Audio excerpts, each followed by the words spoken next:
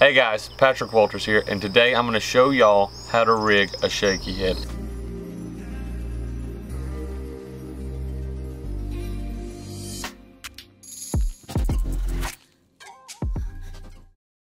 You know, there's two types of shaky head. You have the normal ball head, which is my personal favorite, and a screw lock.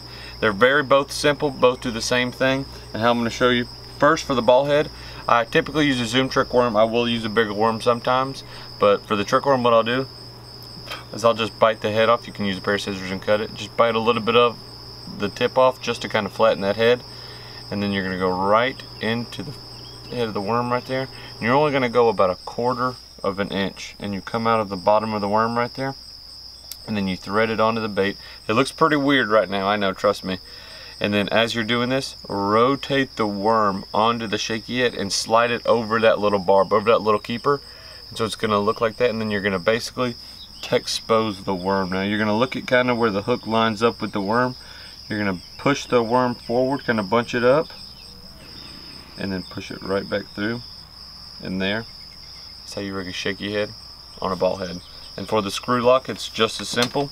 All you do is, see, you just grab your shaky head. You can actually move this the screw lock a little bit if you want to, just to kind of get it in place. Now you can do is grab your worm. This is actually a mag trick worm.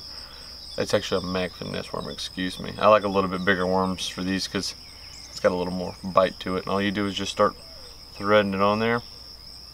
Takes an extra second, but it's really not too bad. It actually keeps the worm on there a lot better. The worm, once you hook a fish, it doesn't throw the bait as often.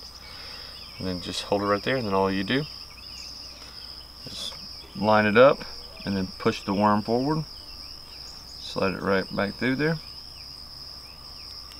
You've got two big shaky heads.